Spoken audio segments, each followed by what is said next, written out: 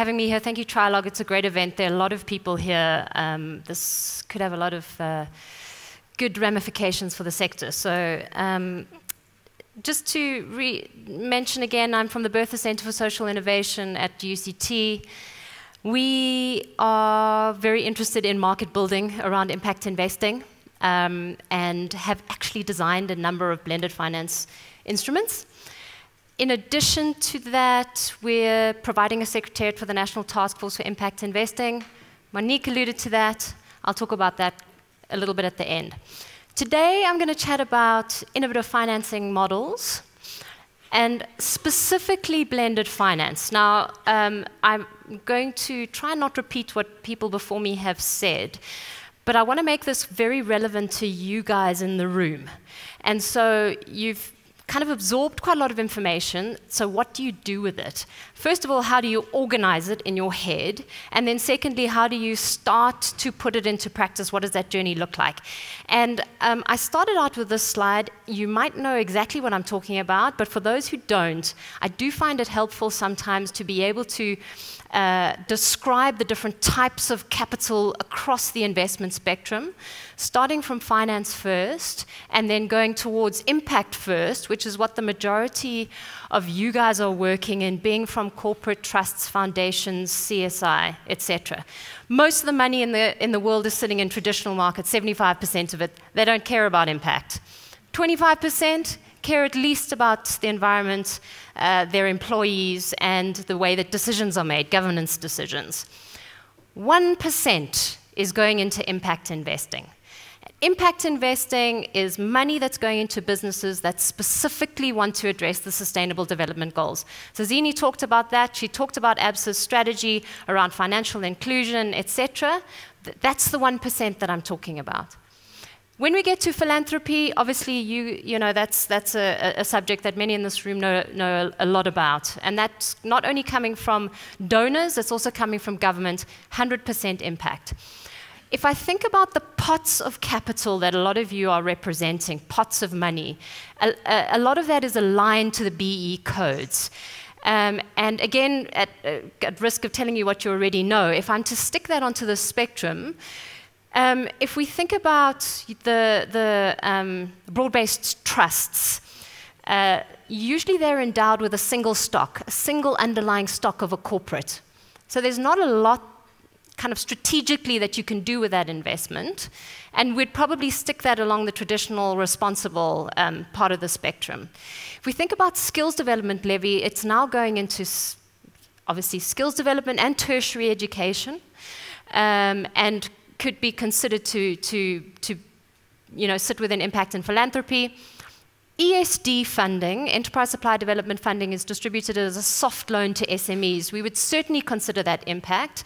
That is additional to those SMEs. They don't usually, they can't raise that money from the bank.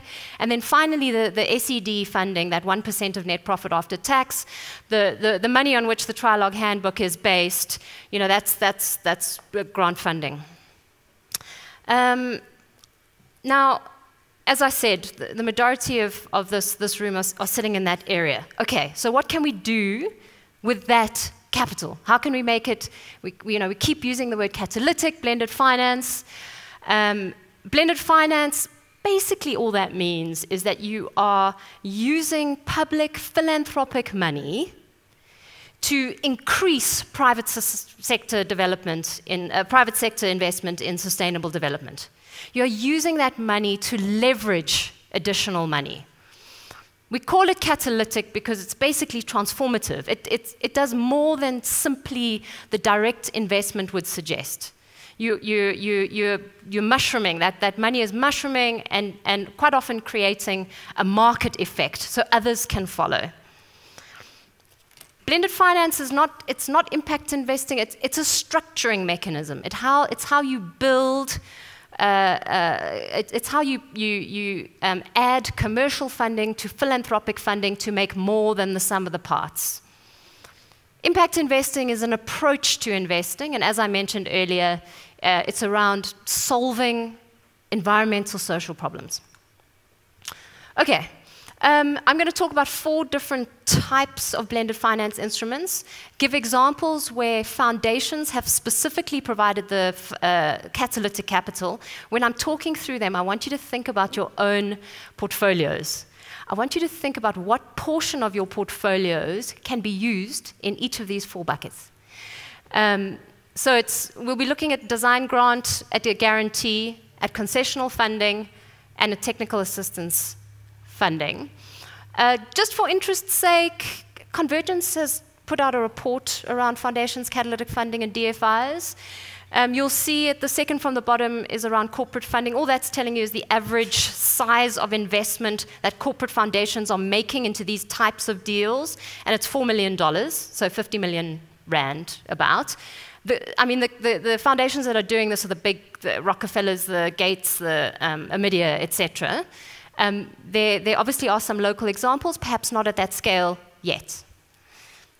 Okay, so if we think about a design grant, okay, what a design grant, well, we're thinking about blended finance instruments. So we're thinking about a grant that goes to an organization to help them design the instrument. Okay, well, why should you contribute to designing a financial instrument? That seems like a strange thing for a grant funder to do.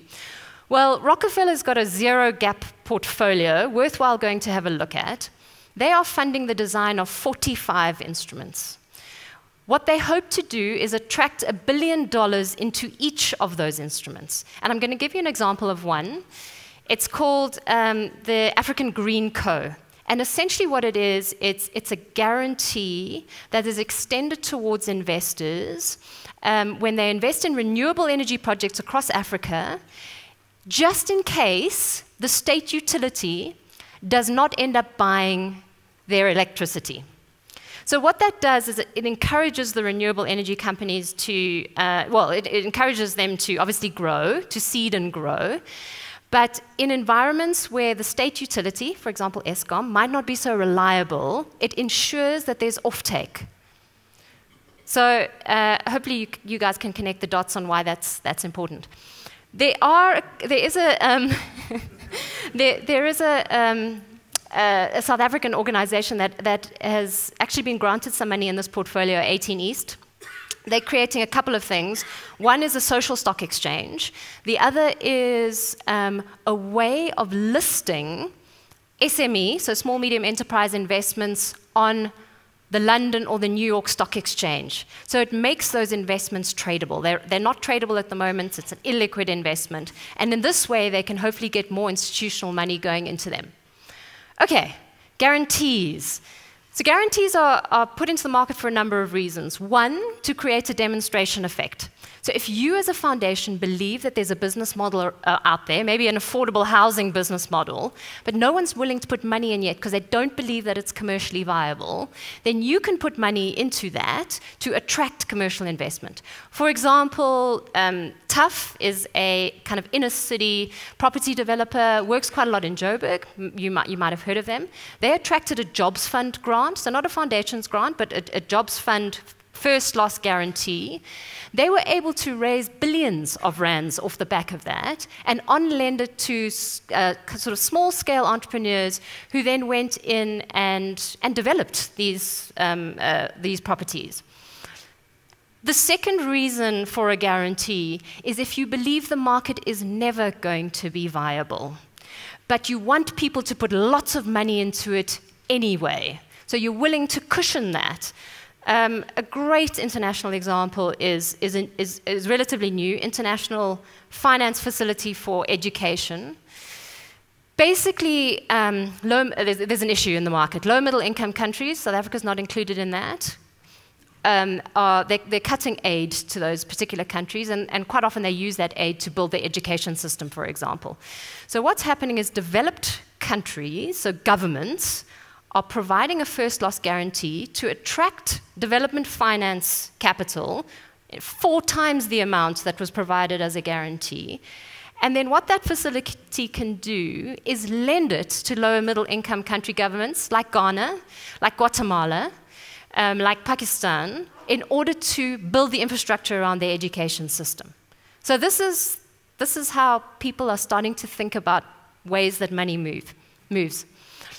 Concessional funding is basically just investment that is lent out at a lower interest rate or more flexible terms, maybe longer terms than normal commercial funding. So, for example, a commercial funder might make a loan at prime plus 15%. A concessional funder, so ESD funding is part of that equation, they would loan their money out at 0%. When you combine that money together, you can loan it out to SMEs at a preferential rate. I haven't been paid by Absa to say this, but they've done a very interesting model in their ESD funding. They've actually attracted their retail bank funding to augment their ESD funding, so they're just their regular ESD funding. They've doubled the amount that is now available to black-owned SMEs in corporate supply chains.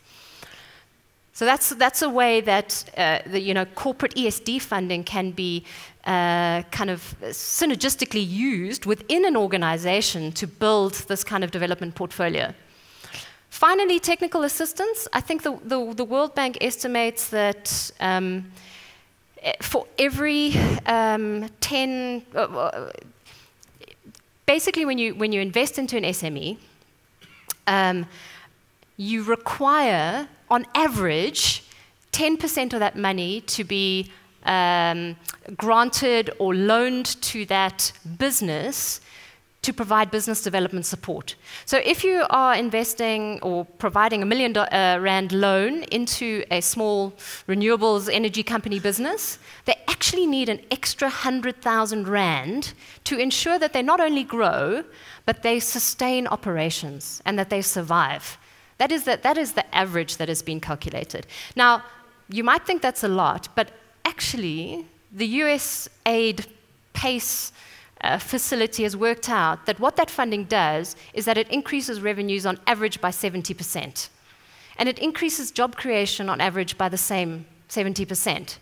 And so that's actually a pretty good investment for simply topping it up by another 10%.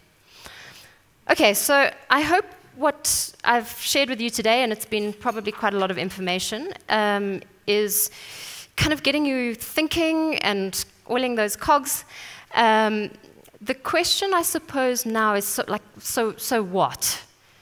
So you have an idea of what Absa is doing. Obviously, Monique shared her personal journey, and she has leverage over one of the largest asset managers of the continent.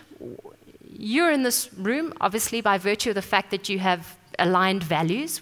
I think that our values tend to align, certainly the people that I've spoken to. Where is your realm of influence, and how can you start applying this to your own portfolios? So the first is, well, maybe this is the first you've heard of it, and so upskill, train, like I have to end soon. Okay, what's out there in terms of training and so on. The second thing is to maybe get involved in some of the collaborative market building